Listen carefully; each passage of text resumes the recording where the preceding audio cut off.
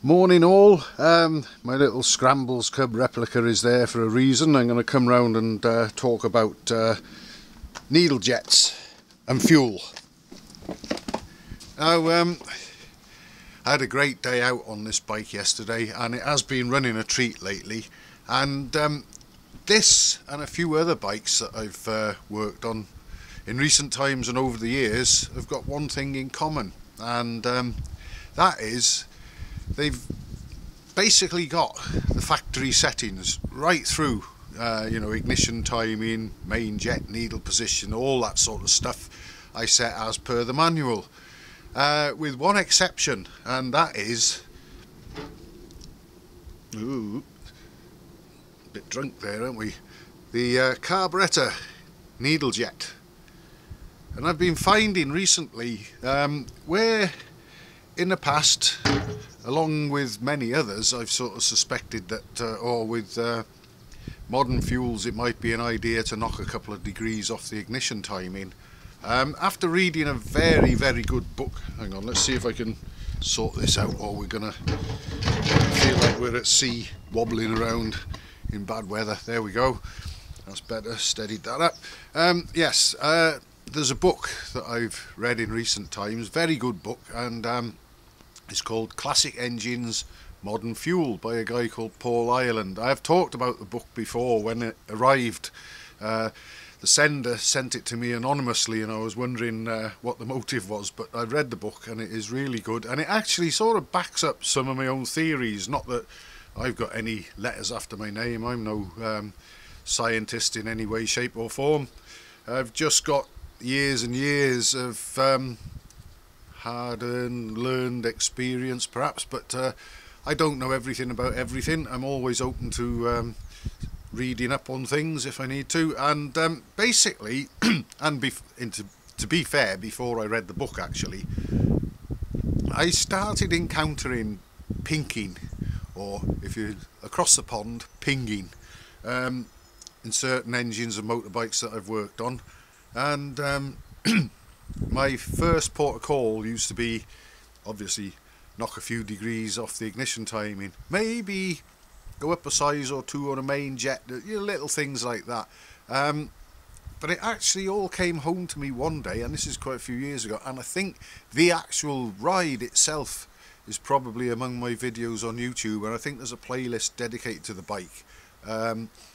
A 612cc Royal Enfield sort of bobber lowrider style thing called Slowpoke that I worked intensively on a few years ago, and sure enough, with high compression ratio and the 612cc and the way the engine was set up, we encountered the dreaded pinking, and I tried all sorts with the timing, the main jets, all that sort of stuff, and I thought I'd fixed it. I remember riding up the road from here towards Pimpsay, on my part of my 15-mile test route, where it's a gradual pull uphill, slightly uphill for mile after mile after mile, and the bike ran great. I went up the road about 4 or 5 miles, whatever, thought I was happy with it, turned around to come home, and on the way coming back down the very gradual hill where I had to give the machine less throttle, I heard pinking. I thought, what's this pinking going downhill? The engine's not pulling, I'm hardly giving it any throttle. And then it dawned on me, obviously, when they're working harder, the throttle is open further, you're more likely to be reliant upon and affected by the size of the main jet.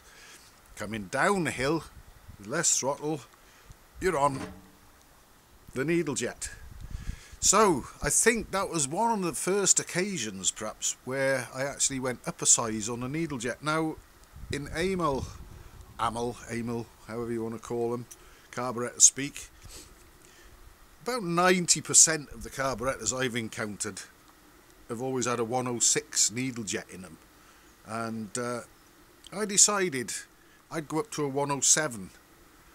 I put the 107 in Slowpoke, went up the road, came back down, the pinking was gone. And ever since then, and in quite a few cases, I've increased needle jet size rather than main jet size, or sometimes maybe both, left the ignition timing as I thought it should be, and I've had great results. And the same goes for the Scrambles Cub replica behind me. everything on that bike is set as you would expect to find in the manual for a 1962 to 66 Sports Cub. Everything in that engine and everything about the settings is Sports Cub. It's the full-blown 14.5 brake horsepower version. Went very well yesterday. The only deviation from standard is it's got a 107 needle jet in there instead of the 106. Some of my viewers might remember not so long ago I had a Triumph pre-unit trophy TR6 here, which came and went a couple of times actually. The owner managed to put a hole in one of the pistons on the Black Mountain and it came back for a top end rebuild. It turned out the single carburettor in that had a 106 needle jet in it. It should have had a 106.5, or if you prefer 106.5. I elected to get a 107 and I even actually put a 108 in it to begin with, and that solved the problem. I rebuilt the top end. It got up the Black Mountain with no pinking. It certainly didn't hold the piston. The ignition timing was left alone as when it held piston, and it worked fine. I haven't heard anything since, and again that one features on video. So what the point of this video is basically, if anyone's interested, and this could apply obviously to other makes of carburettor as well, but certainly in the land of Amel, if you have any doubts about your fuel, because modern fuels effectively make an engine run weaker. Now, modern fuel injected engines with ECUs and whatever, they adjust themselves to compensate for the oxygen levels and whatever in the fuel. Like I say, I'm no scientist, but basically the E10 that we get down the road, although I haven't seen it do any harm physically to anything on my bikes, it did introduce an element of pinking to some of them, and going up a size or two on a needle jet seems to be the fix. And on a monoblock it's dead easy. You just take the jet holder out. The main jet is down here, obviously. It's not that one, okay, I know most of you will know that. It's this one. So you've got to take the jet holder out of the carburettor. There's the needle, by the way. The whole lot fits like that. It's a couple of minutes work to swap one, and probably around about 10 quid to buy a needle jet by the time you factor in VAT and the postage to you, unless you happen to sort of be lucky and be at a place that sells them. But they can be surprisingly great value for money, and the results can be out of this world, honestly. And just touching on modern fuels again a little bit, I know I've banged on about how well my bikes start and they've been left for yonks and no problem and whatever, but fuel pipes and so on, perishables, you know, modern fuels destroyed my fuel pipes, modern fuels did this to the rubber tip on the needle, and blah blah blah. I've got a theory about that as well, actually. Modern rubber, if you use a motorbike with fork gaiters and you buy new fork gaiters and fit them, like I did on my BSA A65 Thunderbolt just a couple of years ago, I fitted new fork gaiters to that because they were split and in bits. I think I got about 6 months before I saw a split in one of the fork gaiters that I bought brand new and fitted. And one thing that seems to be overlooked, which I think is a big culprit, is that modern rubber doesn't seem to be what it used to be. And apparently modern rubber is totally different chemically to what rubber was years ago. Now again, I'm no chemist or scientist, but I think that's something that's often overlooked. And in fact, I had a black rubbery pipe, fuel pipe on the A65 Thunderbolt that went on me. It suddenly, I remember riding it and feeling my inner thigh of my left leg feeling very cold, and looked down and it was wet and there was fuel dribbling onto it from a split pipe.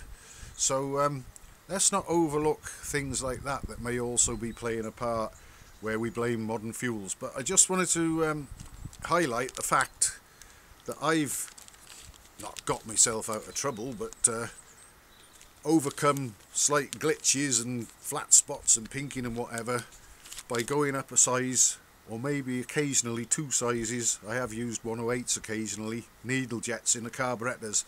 I haven't had to touch anything else. I haven't had to bother with the needle height or changing a slide or anything like that. Just going from one size to the next size up, and it really can be a revelation. So I just wanted to share that with everybody. If it's any use to anybody, great. It's certainly done me proud on this little one and a couple other of my own machines, as well as various customer machines over the last few years.